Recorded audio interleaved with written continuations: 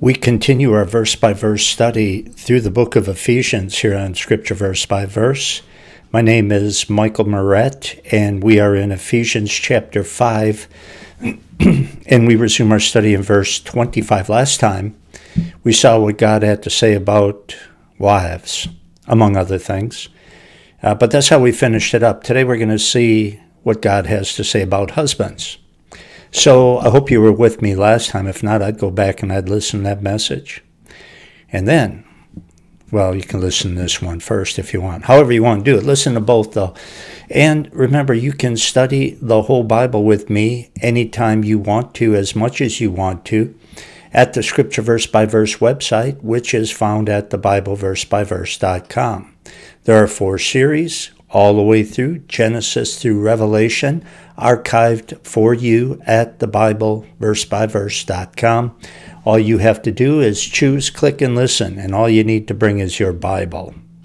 That's at thebibleversebyverse.com. Okay. Father, we pray that you would sanctify us by your truth. Your word is truth. In Jesus' name, amen. It wouldn't hurt to read verses 22 through 25. I want to comment on them. Wives, submit yourselves unto your own husbands as unto the Lord.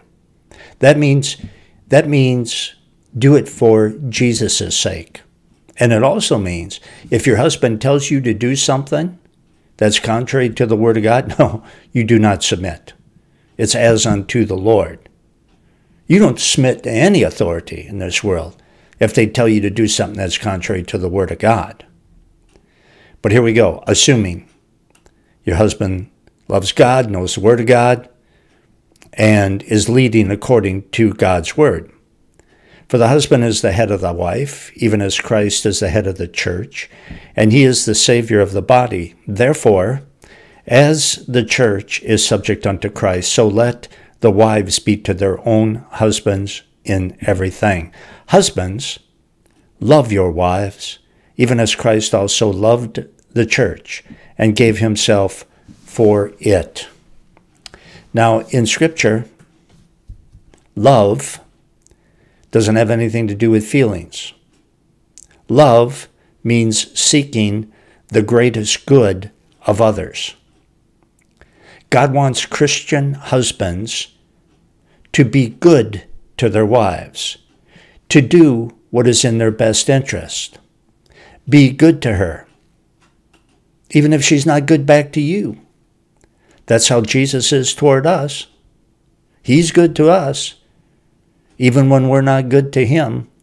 And by dying for us and paying for our sins, Jesus treated us as if we were worth more than he is.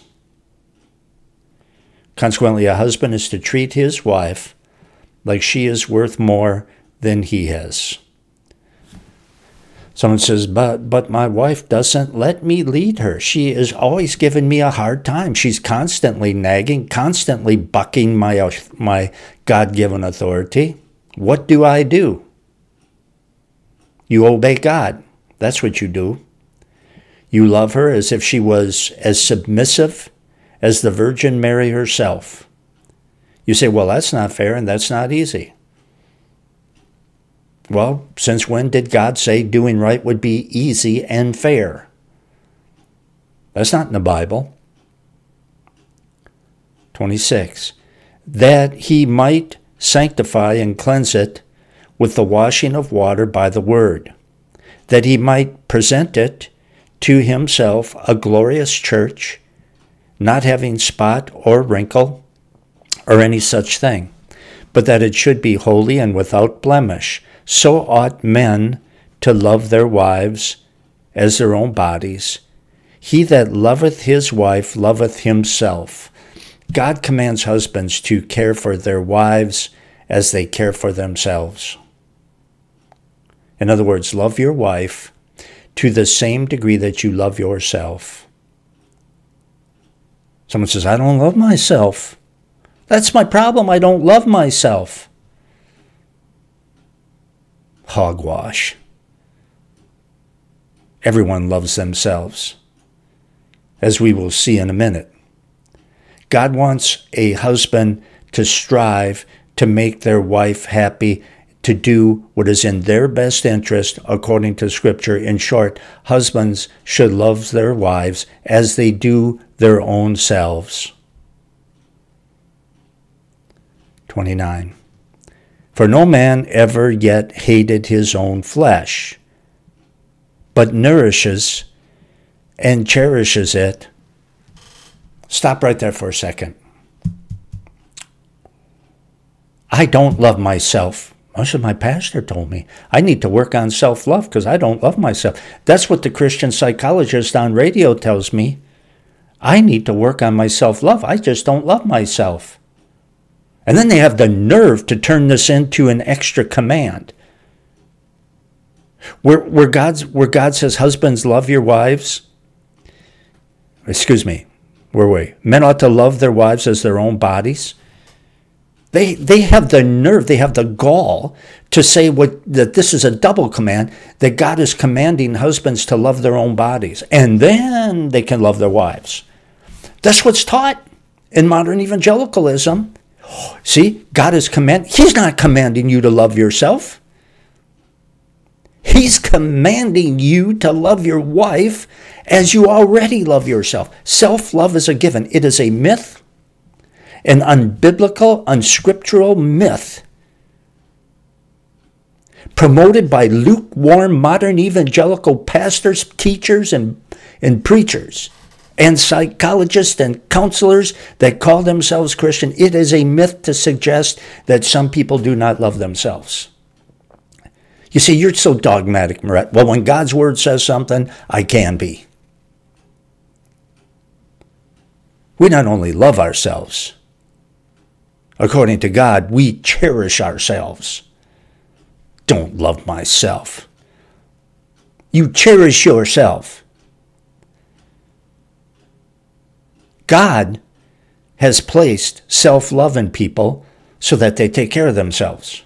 Now, caring for self is sometimes done in a twisted, sinful way, like everything else in this world.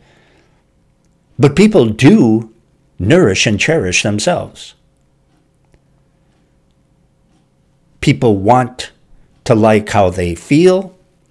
People want to like how they look because they love and cherish themselves.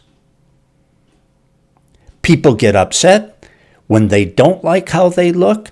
People get upset when they don't like how they feel. Why? Because they cherish themselves. You can search the Bible from cover to cover. And except in the puny mind of modern evangelical pastors and preachers and psychologists, except in their puny, little, pathetic, unbiblical minds, you can search the Scripture and you'll never see God commanding His people to love themselves. It's just not there. He doesn't have to, because self-love is a given. So look at 29 again. For no man ever hated his own flesh, but nourishes and cherishes it, even as the Lord the church. God is saying that people love themselves with the same intensity that Christ loves Christians. That's how much you love yourself. And that is the same kind of self-sacrificing, caring love that God wants a Christian man to have for his wife. 30. For we are members of his body, of his flesh, and of his bones. For this cause shall a man leave his father and mother, and shall be joined unto his wife, and they two shall be one flesh. Men are to leave their mom and dad when they get married. And mom and dad need to let that son leave. In other words, parents of married children have no right to try to tell them what to do or how to run their life. Give suggestions?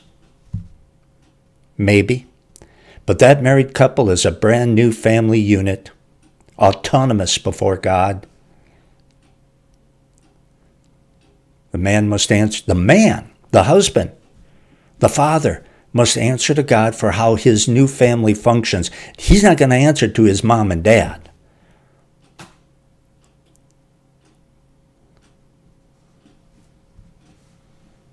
(32) This is a great mystery, but I speak concerning Christ and the church. All this talk about a man and his wife is designed to illustrate the relationship between Christ and his church. The wife was made for her husband, just as the church was made for Christ. A husband is to care for his wife, just as Christ cares for his church. If a husband wants to bless himself, then he ought to be a blessing to his wife. If a wife wants to bless herself, then she should be a blessing to her husband. 33, nevertheless, let every one of you in particular so love his wife even as himself, and the wife see that she reverence her husband. A Christian marriage should be mutually submissive, mutually loving, and self-sacrificing. A husband should love his wife, and he should be ready to sacrifice in order to meet her needs. A wife should submit to her husband, meaning this: she should be willing to sacrifice what she wants for the sake of her husband. So you see, when those things happen with the husband and the wife, then you have a happy family. Then you have a good marriage. There is no other way. You can waste hours and hundreds upon thousands of dollars at a Christian psychologist or a Christian counselor giving you this rigmarole, this roundabout workbook and assignments and all this other garbage, trying to make you love each other, trying to give you a happy marriage. I just gave you everything that you need. God gave you everything you needed for free.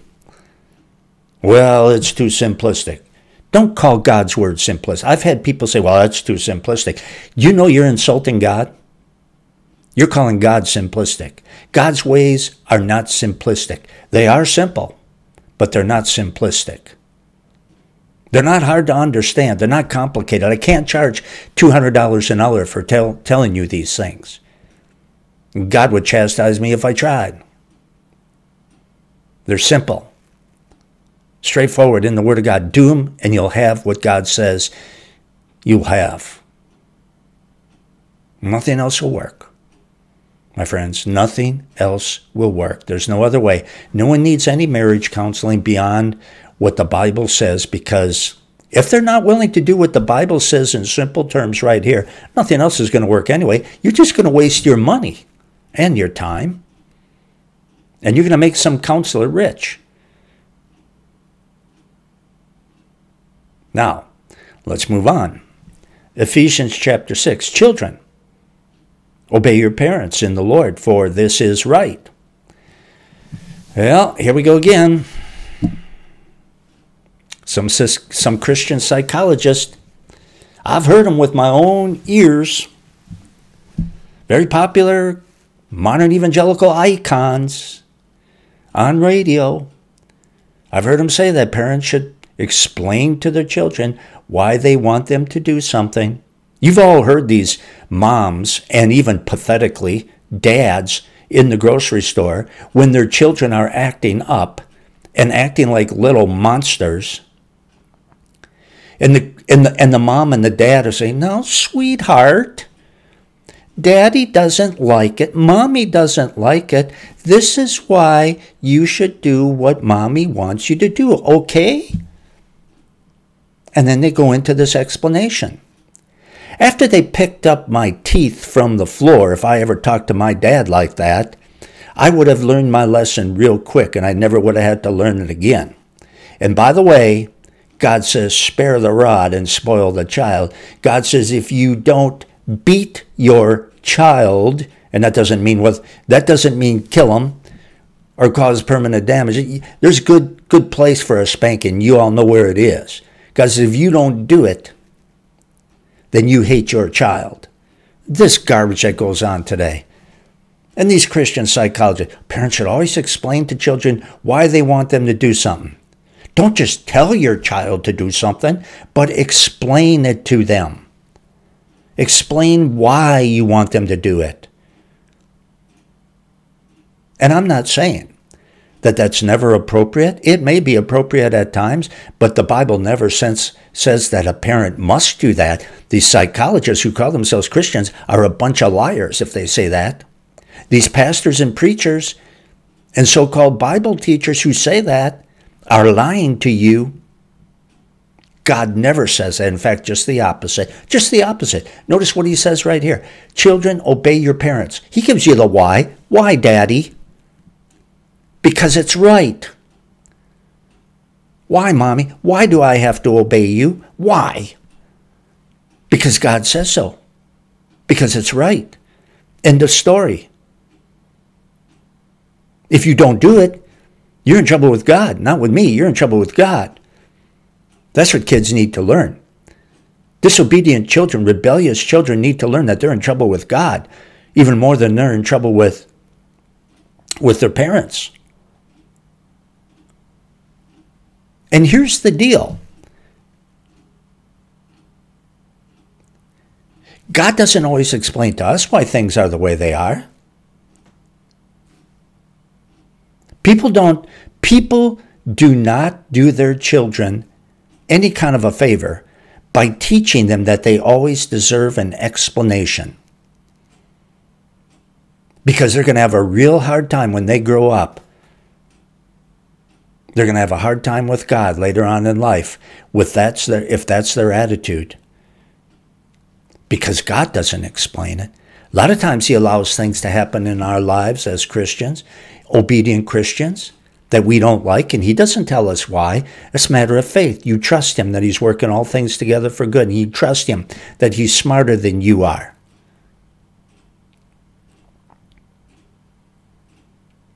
A lot of times God asks us to do something that's contrary to our feelings. And a lot of his commands, he doesn't explain why. He just says, do it. Why? Because it's right.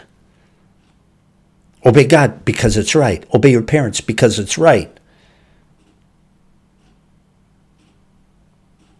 And he goes on. Verse 2, honor thy father and mother, which is the first commandment with promise. To honor means to respect the parent's authority. It is important for Christians, it is important for children to learn to respect the authority of their parents, because their parents represent Almighty God. Their parents have the authority of God in that family. And so it's important for children to learn to respect the authority of parents, because by doing that, they're respecting the authority of God. And if children do not respect their parents, then they will not respect, and they will not respect other forms of authority outside the home, and they will ultimately not respect God. And you do them a real disservice by not making them respect your authority. And he says in 3, he goes on to say, that it may be well with thee, that thou mayest live long on the earth. Failure to obey will result in unpleasant consequences. At least it should. I'm talking about obeying parents. It should result in unpleasant consequences. It should not go well with children who do not obey their parents, because that sends the wrong signal. Letting children get away with rebellion teaches them that they can rebel against God and not suffer. That is why I've told this story. It's a few years ago. I was in a big department store with groceries, doing some grocery shopping. It was probably about 8 o'clock in the morning, 8:30 in the morning. Not many people there. But I heard a child let out a scream, and it wasn't a scream of, I don't feel good. It was a scream of anger. He was furious. And it was one of the loudest screams I've ever heard. It was like a lion roaring in a zoo. And he did it about every 20 seconds, like Old Faithful the Geyser. About every 20 seconds, he would do that. So I went throughout the store, did my shopping, and I heard him about every 20 seconds. Then I saw him. His mother. He was about, well, I don't know, 3 years old? I don't know, something like that. He was sitting in the cart, ticked off, really angry at his mother. And Mom, stone-faced, never flinched. Never said a word to this little brat. Boy, I would have taken that kid outside, and I would have pulled down his pants, and I would have given him a good spanking. Because that's what God would want that parent to do. But not her. No. She just let him do that. So this went on. And I'm in the frozen food sections, right? And I got the doors open. I'm inside the door grabbing something. And just as I'm pulling it out, I hear this kid about 2 feet away from me let out his scream. I shut the door. I looked at that woman. I said, ma'am, you really need to discipline that son. Because you and I both know that he's just being a brat. And if you don't discipline that son of yours, he's going to grow up to be a monster. So I sat there. And she just looked at me. Never changed her expression. The same way she looked at that child who was such a brat. Never changed her expression. Just let him go on. And what I said to her, she just in one ear, out the other. I was the best friend that woman ever had. And I'll tell you what else. I was the best friend that child ever had too. It's been a few years ago. He's probably a juvenile delinquent by now. Or maybe he's even in jail.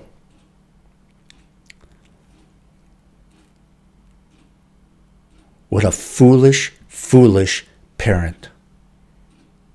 Letting your children get away with rebellion teaches that they can rebel against God and not suffer. Children who are disciplined in love, and I mean in love, you spank your child, it shouldn't be with hatred. It should be something that you hate to do, but you have to do it because God commands you. And when you're done, you ought to hug your child and tell them that you love them. Because it's a loving thing to do, even though it's a painful thing. Sometimes God allows painful things in our lives too, to discipline us, to chastise us. He does it because he loves us. Who the Lord loves, the Bible says he chastens. Doesn't feel good, but he does it because he loves us. And if you love your child, you're going to discipline them, and you're going to discipline them in love. You're going to make it count, but you're going to discipline them in love, and then you ought to tell them that you love them too. And people who are children who are disciplined in love have a big advantage over those who are not disciplined at all, and over those who are disciplined and not in a loving way too. I'm not advocating that. No, sir, because God doesn't. That's terrible. 4, and ye fathers, provoke not your children to wrath, but bring them up in the nurture and admonition of the Lord. Fathers are to raise their children in love. Children need to be disciplined because they need to be taught right and wrong. Children need to be disciplined for the same reason that God disciplines Christians, no matter how old they are. Because we need to be taught right and wrong. And discipline is painful. It's very unpleasant. It hurts. Children need to be disciplined. They need to be taught right and wrong. And I'm not talking about stupid things that children do. I'm not talking about spilling the milk. I'm not talking about that kind of stuff. I'm not talking about children acting like children. I'm talking about willful rebellion. That's the thing that God wants punished. Willful rebellion needs to be punished.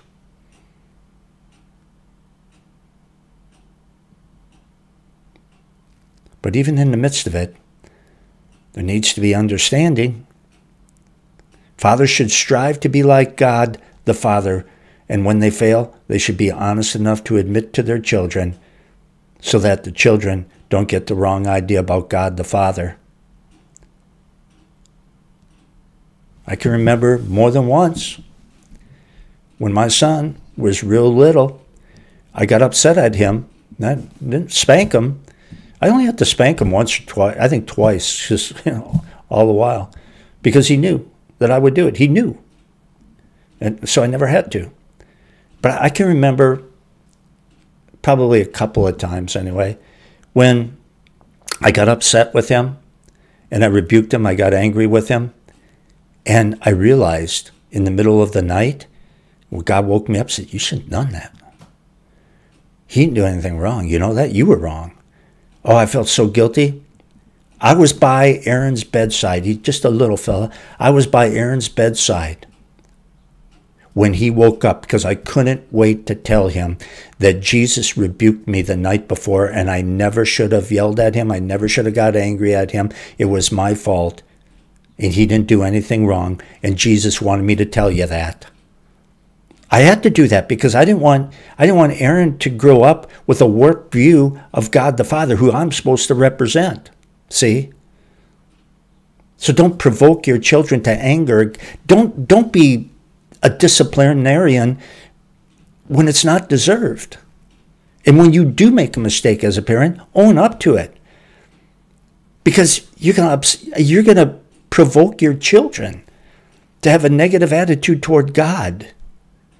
And another way to provoke your children to wrath is for a parent to make foolish, petty demands just to show that they can do it. Your kid's not that stupid.